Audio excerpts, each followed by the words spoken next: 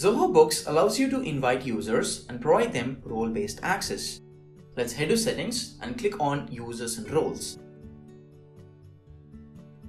Click on the Roles tab, and here you can see the predefined roles. You can clone them, or if you'd like to create a new one, click on New Role. Enter the name for this role. Corresponding to each and every section, you can enable or disable a certain set of permissions. Say for example, if you uncheck the delete permission corresponding to the contact section, users with this role will not be allowed to delete the contact.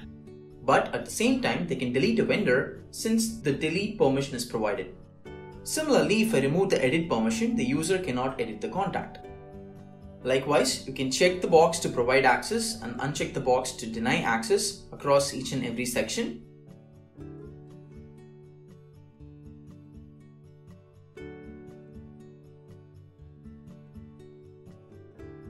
Once your configurations are done, save this role.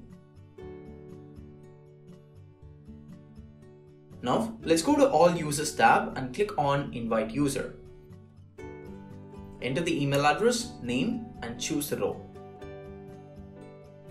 Once you click on Invite, this person will receive an email with a link to join your organization. As soon as they accept the invitation, the status of the user will change from invited to active. You can click on a user to see the list of transactions which they have created along with the time and date.